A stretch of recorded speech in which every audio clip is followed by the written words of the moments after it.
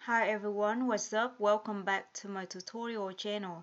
It's Daniel here, and today we are going to talk about binomial pricing models. In this video, I'm going to mention the no arbitrate, the rich neutral approach, and a one period binomial model. The targets of these lessons are first, understand the concept of no arbitrates when comparing the actual and synthetic cost input. The second target is to understand the concepts underlying the risk neutral approach to valuing the derivative securities in the context of the binomial option pricing model. So first, let's get started with the concept of no arbitrage.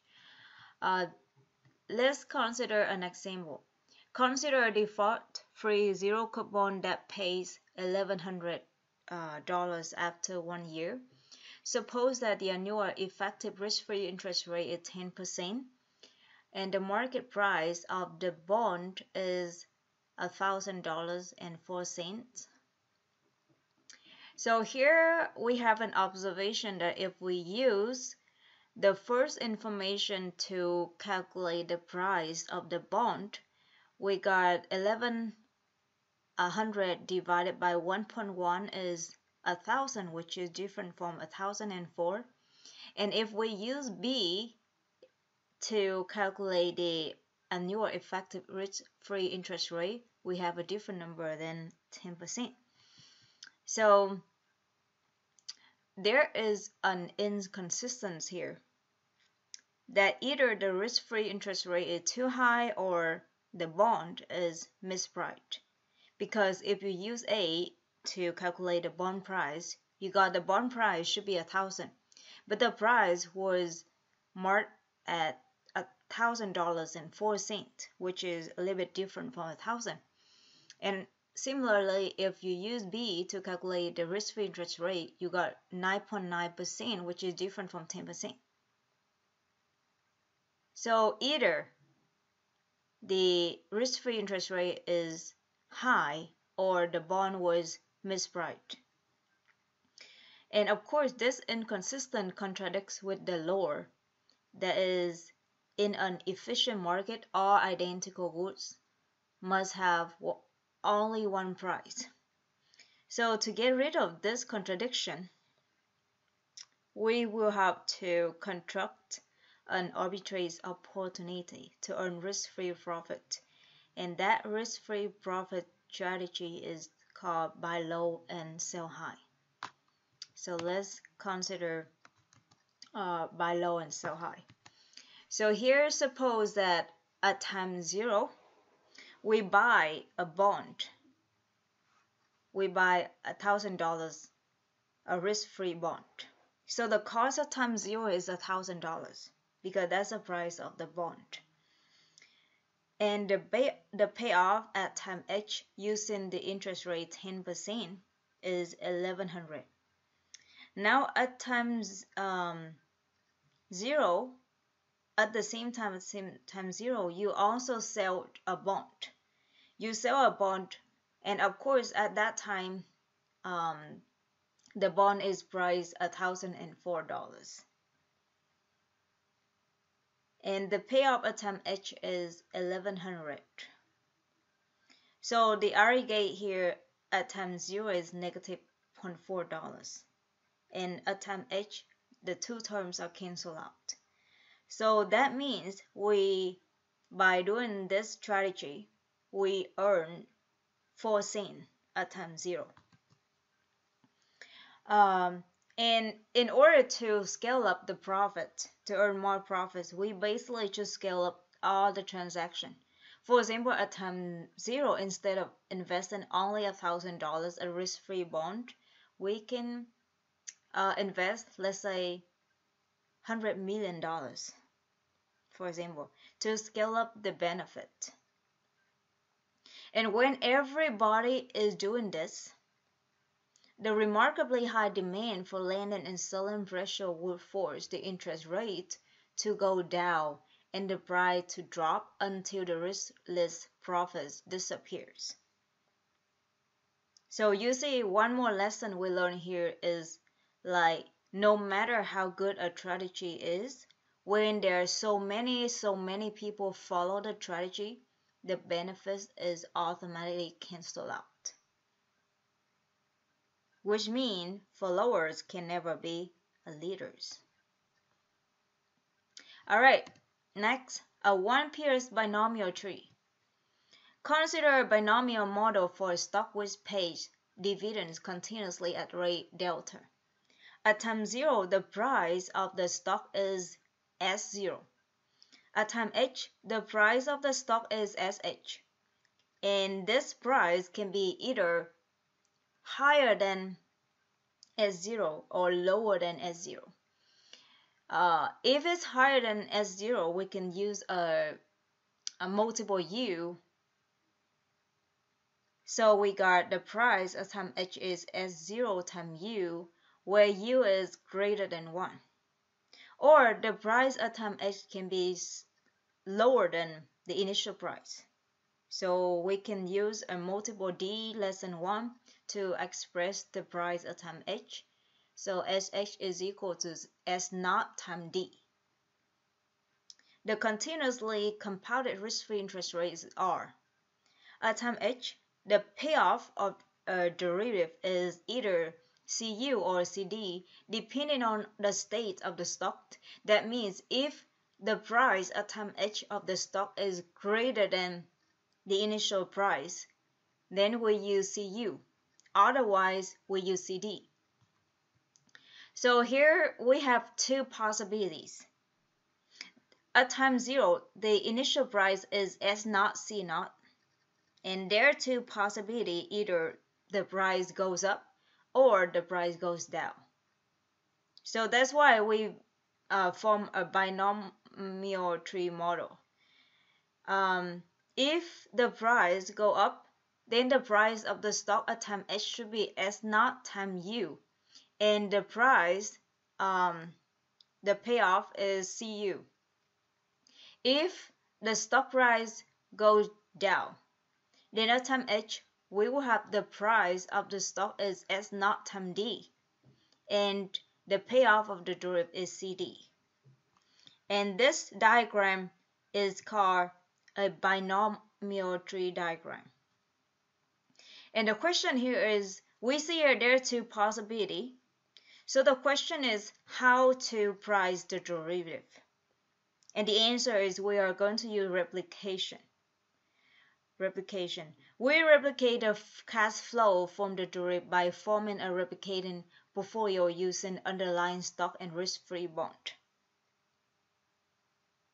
It's similar like the law of large number. When you flip the coin one time, you cannot predict whether the coin lands head or tail. But if you replicate it, if you repeat toxin the coin, let's say a large number of times, like 10,000, 50,000, then the portion of the times that the coin land head should be the actual probability of landing head. So here are the same things. In order to price the derivative, we have to use replication. So we replicate the cash flow from the derivative by forming a replicating portfolio using underlying stock and risk-free bond. So let's consider replication. Let's consider the strategy below. We invest delta number of shares in stock and $B in risk-free bond at time 0. And then we reinvest all the dividends of the stock by buying additional shares. This gives delta times e to the delta h shares at time h. The value at time h of the above portfolio is delta e to the delta h times sh plus b times e to the rh.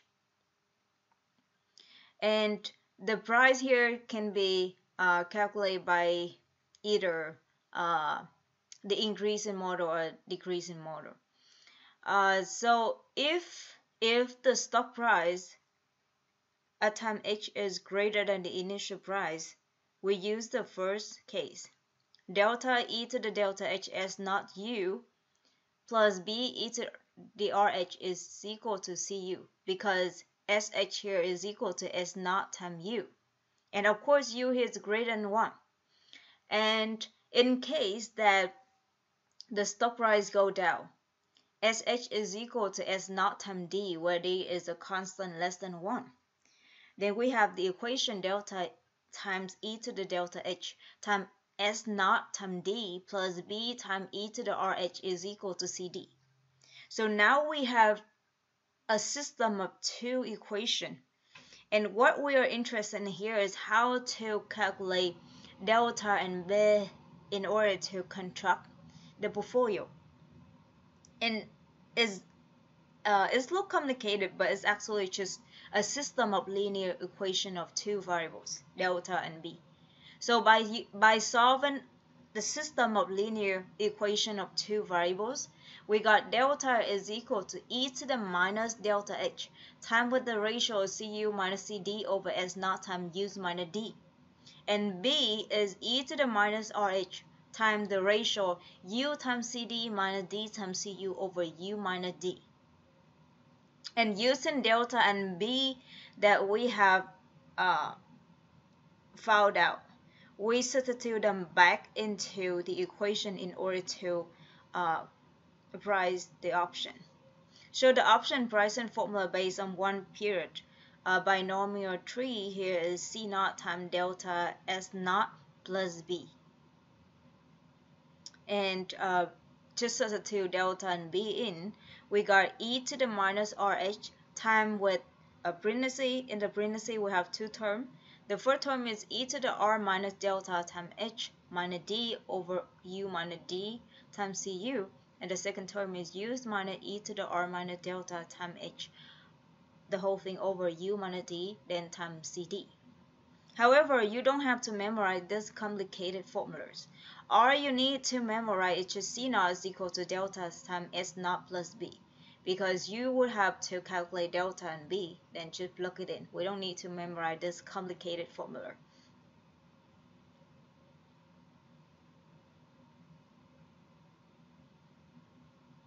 Alright, so now we are going to use arbitrage for the mispriced option. Now the question is, what if the price of an option is not the same with the price by using the formula above? Of course, the answer is arbitrage opportunity. That means buy low, sell high. So there are two possibilities here. Either the price of the replicating portfolio is greater than the price of an option, or the price of the replicating portfolio is lower. So in case that an option is overpriced, then we sell the option and buy the replicating portfolio. Otherwise, in case that an option is underpriced, we buy the option and sell the replicating portfolio. So it's really simple. For arbitrage, it's just buy low, sell high.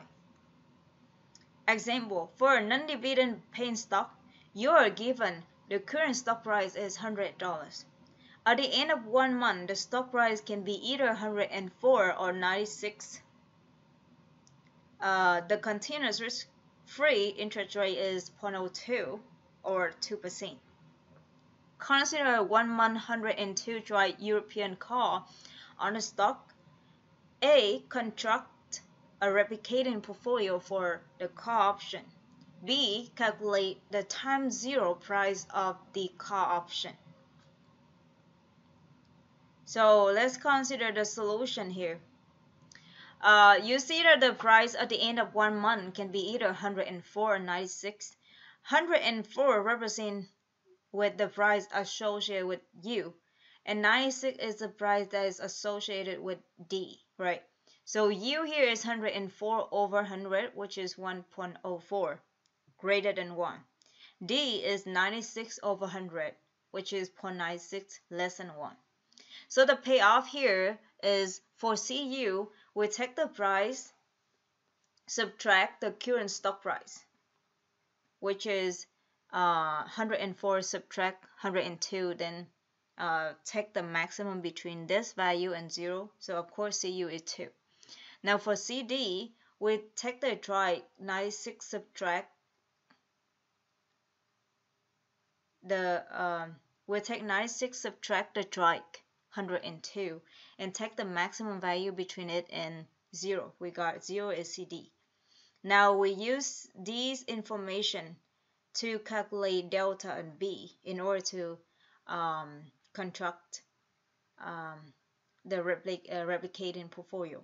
Delta here is e to the minus delta H times Cu minus CD over S naught times U minus D. Here delta is 0. So e to the 0 is just 1. So the first term right here with the exponent is 1. Cu is 2, CD is 0, S0 is 100, U minus D is 1.4 subtract 0.96, so delta is 0.25. And B is e to the minus 0.02 over 12 time with 1.04 times 0 minus 0.96 times 2 over 1.04 minus 0.96 using the formula of B. We got negative 23.96. So the replicating portfolio consists of 0.25 purchase shares and 23.96 borrow at time 0 at the risk-free rate. So the time 0 price of the call option here is delta S naught plus B. So it should be 0.25 times 100 minus 23.96, which is 1.04. So that's how we arbitrage a mispriced option.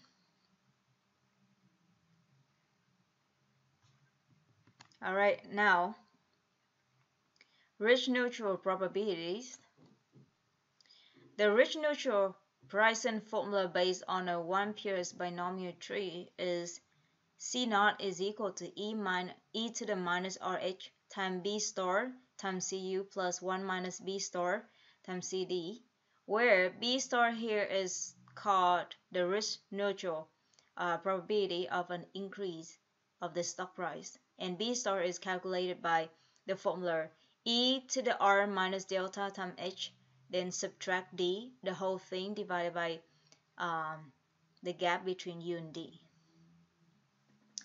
The expectation here of the stock price should be E star HH is equal to B star times S naught U plus 1 minus B star times S naught D, which is equal to S naught times E to the R minus delta H. And the procedure to illustrate the risk-neutral pricing formula is first calculate the risk-neutral probability B star. Step 2, calculate the expected payoff E star of HH.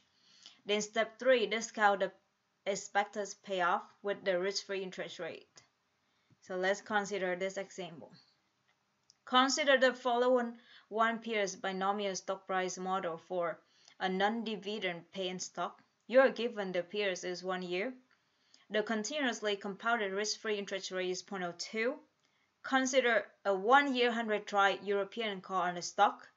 Price the call option by considering the risk-neutral pricing model.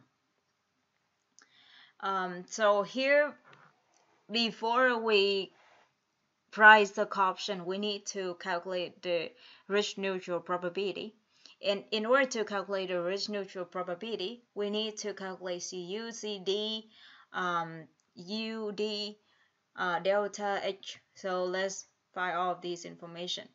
U here, we take the higher price divided by 100. We got 105 over 100, which is 1.05. D, we take the lower price divided by 100. We got 95 over 100 is 0.95. R here is the risk-free interest rate, which is given as 0.02. Delta is 0. H is 1 because the Pierce is 1 year. Remember, delta is equal to 0 because this is non-dividend. Delta is the rate that the dividend is paid. But here there's no dividend, so delta should be 0. CU is 5 and CD is 0. Because for CU, we take 105, subtract the dry 100, and take maximum value between it and 0, we got 5. For CD, we take 95, subtract 100, we got negative 5. Then take the maximum value between negative 5 and 0, we got 0. Now we got all the information needed. Go ahead and calculate the risk neutral probability. B star is equal to e to the 0.02 subtract 0 times 1 minus 0.95, then take the whole thing divided by u minus d, which is 1.05 subtract 0.95. So the B star, the probability here should be 0.702013. I route to decimal place it. Now the expectation is B star CU plus 1 minus B star CD. And we got 3.520065. Now the price of the option is C naught is equal to e to the minus 0.02 times 1 times 3.510065, which is 3.44. Just follow the formula. Alright, so that is it for today. Thanks so much for watching. And I just want to introduce the textbook that I use to make the lecture here. There is the study manual exam IFM from SOA Text. Alright, that's it for today. Thanks and see you next time. Bye.